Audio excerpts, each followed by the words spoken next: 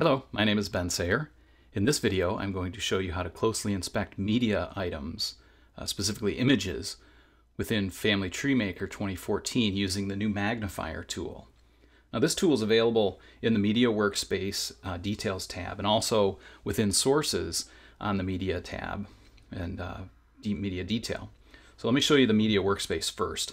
We'll click Media on the toolbar, and then if you're in the Collection tab, which you can see right here, just switch over to the Detail tab once you've selected a media item. If you want it to be on a different media item, you just click the one you want. Once you've got that selected there, click the Detail tab, and you get this view. Now you may be zoomed in more or zoomed to fit like I am here, but either way, the Media Magnifier tool will work. The other place that this works is in the Sources workspace. So I'm going to click Sources in the toolbar, and then you can select a source over here. I've already got one selected. I'm just going to double click that, and then I'm going to click this Media tab. And then with a media item selected, you can just click the Media Details button. Now that brings up a smaller window with a view of the media item in it. Now you can magnify or get a bigger view of this by making that window bigger. Or you can leave it the size it was. You can also resize the window, whatever. You can also change the size of the image that's displayed here, either 100% or like this, or zoom to fit like I had, or you can change it in other ways.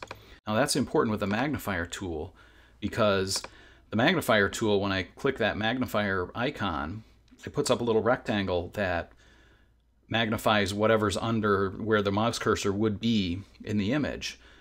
So it's magnifying whatever's actually there. So if it's very small to begin with, you're going to get something that looks blurry like this. I can make that show you even more extreme version of that if I change my view of this to be 25% of the original image. Now my magnifier tool is still selected. You can see this is very blurry. It's useless.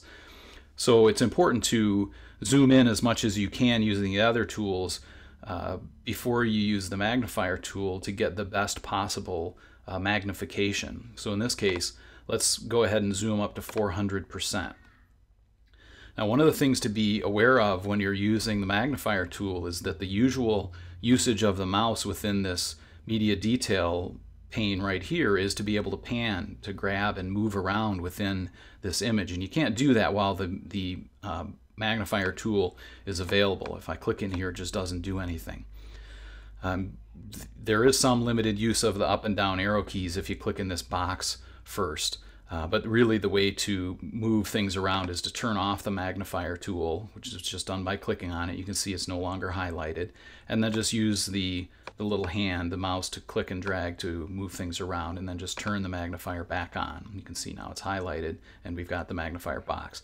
And you can see we get a much more closer view of the part of the image that we want to inspect using the magnifier tool.